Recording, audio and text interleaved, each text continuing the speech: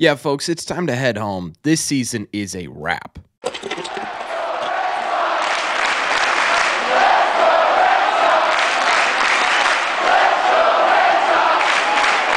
What is going on, everybody? Welcome back to Red Seat Radio. My name is Corbin. The Boston Red Sox just lost every single game in New York. They could not put together one singular win against the New York Mets. And for the first time since Game 70, the Boston Red Sox are back to 500, officially putting themselves at 70-70 on the season. Good for a tie for 5.5 games back of the postseason. And I have to call it, guys, this season is over. The Boston Red Sox, I'm declaring, will not make the playoffs. So what we're going to do in today's videos, we're going to take a look at where everything went wrong. We're going to talk about why the Red Sox have been so poor in the second half, and we're also going to talk about who's possibly to blame for this collapse. Thank you all very much for clicking on this one. Let's get into it. I know. Most of the time on this channel, I am unbelievably optimistic. In fact, I'm annoyingly optimistic to some of you guys. And for the most part, every single season, despite what happens on the field, I don't give up on a Red Sox team until they are mathematically eliminated. This year has just been completely different. These last few weeks, this last couple of months have utterly defeated me to the point where I just simply cannot say that this team will have a spark, that this team may be able to come back, right? It feels like it's over, and it's not just me who thinks that. It's not just this fan base who thinks that. It's the players as well. You could see it on their faces after every single loss. You could hear it in the broadcasters' voices they're calling this game. Everyone around this Red Sox team, I think at this point, has accepted the fact that this team will not be able to push themselves anymore in 2024 and that this season is over. And it just sucks because watching these games has been absolutely miserable. And the fact that they keep losing in so many different ways. They have had the third worst record in baseball since the All-Star break, dating back to the last 44 games. And if you take a look at what's gone wrong for this team, it's been absolutely everything. We could start with the offense because in this series alone, they grounded into 6 double plays. That is an average of 2 double plays a game. Their OPS in this series was just 563. That is 151 points below league average. They are averaging 10.3 strikeouts per game and 7 hits per game. In this series, they had 10 more strikeouts than hits. No one but Jarren Duran is playing well at the plate right now. Well, actually, Nick Sogard really hasn't been all that bad for this Red Sox team. In fact, he's been pretty productive. He's a very professional player. But to be honest with you, Nick, you're a great player, but I just don't really care at this point, right? Because he's doing his job, but you know who's not doing their job? Rafael Devers, who's playing with a singular shoulder right now. I think at this point, we have to have a conversation as to whether or not you shut him down for the year so you don't risk injuring him for 2025. Tyler O'Neill stinks right now. Tristan Casas stinks right now. Wilyer Abreu stinks right now. Ceddanne Rafaela stinks right now. Rob Refsnyder stinks right now. I don't know why I keep listing off names because everyone else on this team outside of Jarren Duran is stinking it up right now offensively. Everyone decided to jump into a slump at the exact same time. To be honest with you, it's pretty impressive. It's impressive that the Boston Red Sox as a team went into a slump altogether. That's not a normal thing that happens. I have no idea how this Red Sox team has simply dug themselves into this hole offensively that they just simply can't seem to climb out of. And it's really impressive in terms of offensive collapses. Going into the All-Star break, you were not only in the third wildcard spot, you also had a run differential of plus 41. That's 41 more runs scored than your pitching was allowing, and the pitching wasn't all that great for the first half of the season, to be honest with you. That meant that the offense was doing really well. At this point in the year, you are not only wildly out of a wild card spot, you're not only at a 500 record, you also have a -6 run differential. You are averaging 2.3 runs per game in your last 10 games. They simply cannot do anything offensively at the moment, and it's not helping that the rest of the team isn't doing that well either. Pitching wise, although I will say starting pitching has been pretty solid recently. I don't think they've been a big reason why they're losing these games. I know Houck and Bayo didn't have the greatest starts in the world in this series, but at the same time too, they kind of kept these games close. They kept it into a point where normally your Red Sox offense should be able to at least pull out one win in this series. But if you take a look at the bullpen, they may be the biggest reason why the Red Sox have collapsed to this point, because man, in this series, you had absolute and utter tomfoolery going on in the back end of this bullpen. You walked in 3 runs for the first time since 2010 in this organization, and it's not just the guys who you would expect to blow up. It's not just the guys who have been blowing up all over the second half. It was guys like Slayton, Martin, and Kenley who just simply could not get the job done. Red Sox Stats tweeted out this graphic that was shown on NESN, and this pretty much perfectly sums up just how bad the Red Sox bullpen has been this half. In this graphic, it shows that in the second half, the Red Sox have a 6.50 ERA as a bullpen unit. That is unbelievably absurd. They are 10-11 in wins and losses. Opponents are hitting .298 off of them, and they have 15 blown saves in that time. I mean, it was just a flat-out implosion by the back end of this pitching staff. It's happened a couple of years in a row now where this bullpen just simply cannot get the job done. It's happened a couple of years in a row now where the offense just goes into a black hole by the end of the season. And to make matters worse, the defense continues to be not even one of the worst defense in all of Major League Baseball. This season, they are officially up to 102 errors on the season. That is very clearly good for the worst amount of errors in the entire sport. The next closest is the Miami Marlins with 94, and you have 27 more errors than the average team in Major League Baseball.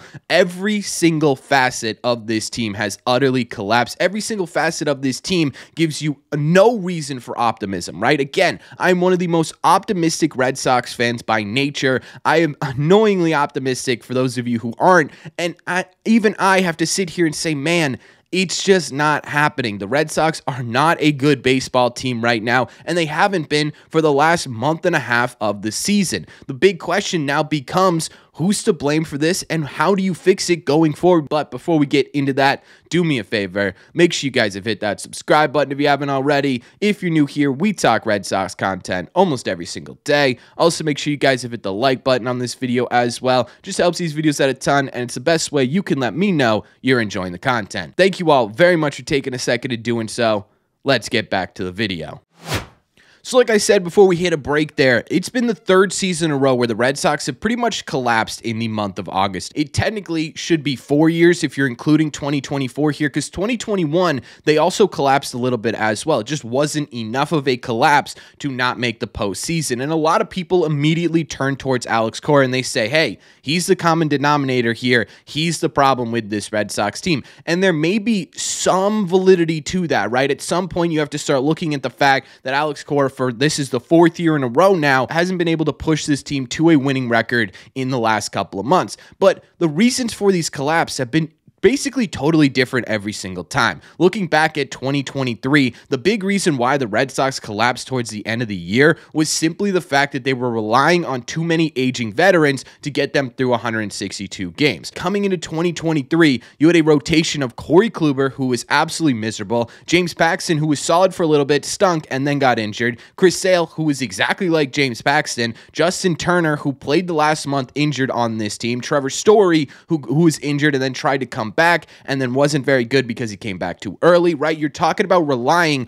on too many older players trying to push them towards a World Series. This season, it's a collapse for a totally different reason. Actually, the exact opposite. At the end of the day, the reason why the Red Sox collapsed this season, in my opinion, may have a little bit to do with Alex Cora, but I think it mostly has to do with the fact that this Red Sox roster construction was not built to sustain 162 games. We talked about it at the beginning of the year. Literally day one, we said, hey, this pitching staff has the potential to be good. The problem is, by the time you get to the middle of July, you are going to be in completely unknown territory with a majority of these starters. And we saw exactly what that looked like. You expected the young core of this team to be perfect in order to compete, and that's just not realistic. It's not fair to the players on these teams. The guys like, say, Don Rafaela, Wilyer Abreu, Tanner Howe, Cutter Crawford, these are guys who should be going through bumps and bruises at the major league level. It's part of developing and growing in a big league uniform. And unfortunately, the Red Sox left no margin for error to allow those guys to do that and still sustain their winning ways. The second you saw those guys go through bumps and bruises, all of a sudden, this team is in a really bad place. It happened in the bullpen, it's happened in the rotation, and now it's happening on the offense as well. And to me, that's the biggest reason why this Red Sox team for the 3rd or 4th year in a row totally collapsed in the last last 2 months of the season. And that's not even to take into consideration the fact that they have had absolutely miserable luck in terms of injuries for a couple of years now. This season, basically all the veterans that you wanted to say, hey, we're going to go very youth heavy, but we're going to rely on some veterans here to try and mix it up a bit. Those guys all got injured. Lucas Giolito, Trevor Story got injured 6 games into the season. Garrett Whitlock has been injured multiple times. Even guys who were on this team and were veterans that appeared in most of the games this season at some point spent some time on the IL. Nick Pivetta, Chris Martin, Tyler O'Neill, Rafael Devers, who should be on the IL but is an absolute warrior and he isn't, all have been injured at some point this season. Even Kenley has spent time on the IL. It has just been absolutely miserably bad injury luck on top of a roster constructed to really not sustain 162 games, and that doesn't even take into consideration what the Red Sox did at this year's deadline, because the thought process behind it was pretty solid. We're going to go and we're going to get a couple of bullpen arms, a starting pitcher, and a right-handed bat. Well, in total, those guys are either injured or really bad, or in most cases, they're both injured and really bad on this season. The deadline didn't work out for you. You didn't get the supplement you needed. And at the end of the day, while yes, Cora has had a collapse in the last 3 seasons, 2021, you get there to the postseason, it all boils down to the fact that FSG, the ownership of this team, simply did not want to invest in their product the way they should invest. We talked about it this offseason. We talked about it going into the year. We're going to be talking about it going into the offseason as well. It wasn't Chaim Bloom. It's not Craig Breslow. I don't think it's Alex Cora. I don't think it's Pete Fatsi, right? It's not Andrew Bailey. At the end of the day, they are only allowed to utilize the tools that they are given. If they are not given the proper tools, the job gets really hard, and they could try and make things work, and things possibly do work for a while, but eventually those tools are going to break down because they're doing jobs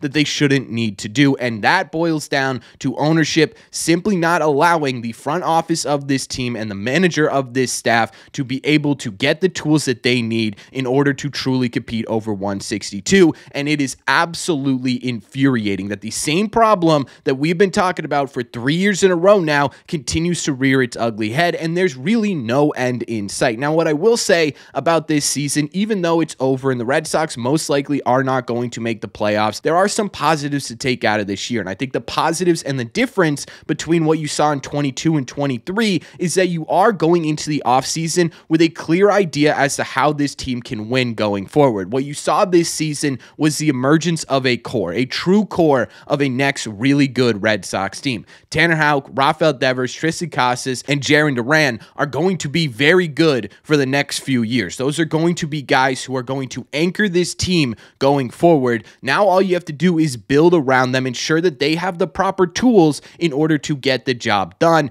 And that to me is very exciting. And there's also a whole lot of excitement to be had with the prospects in this system, because despite the Red Sox being so mediocre this season, what's not mediocre has been the Red Sox farm system, which has been one of the most productive in the entire sport in terms of the development and growth of their top prospects. You're talking about additions to this team next year that could be all-star caliber talent. Now, will they be? I don't know, but the potential is there for that to absolutely happen. You've got your big four right on the cusp of being major league players, and that's an exciting thing as well. So this season, a little bit different in terms of the actual it's over statement. The last 2 years, it's been it's over, and I have no idea how this team is going to figure themselves out. I have no idea how they're going to be competitive in the near future. This year, it's over. They stink, but it's also, hey, they're not going to stink for very long. There is now legitimate excitement for 2025. So at this point, what I'm watching 2024 for is to see the adjustments made by these young players. I want to see Tristan Casas figure himself out after going into a slump. I want to see Ceddanne Rafaela do the same thing. I want to see Brian Bayo make adjustments in the last month of the season. I want to see these guys start to really put themselves together, so going into 2025, they can utilize the experience of failure that they had this season to make themselves better, make themselves more competitive. But at this point, I'm not watching these games for competitive baseball, and that's a really, really crappy thing to say for the 3rd season in a row. But that's just my opinion. So let me know in the comment section down below, what are you watching the rest of the season for? Is there anything to watch for the rest of the season? Are you like, man, it's football time, I am all set on the Boston Red Sox? Let me know all your thoughts on the Red Sox season being over in the comment section down below. As always, if you made it to the end of this video, do me a favor. Make sure you guys have hit that subscribe button if you haven't already. If you're new here, we talk Red Sox content almost every single day. Also, make sure you guys have hit the like button on this video as well. It just helps these videos out a ton, and it's the best way you can let me know you're enjoying the content. Don't forget, if you want to listen instead of watch these videos, all you got to do is head over to your favorite podcasting app and look up Red Seat Radio. Thank you all very much for clicking on this one, and I will see you in the red seats.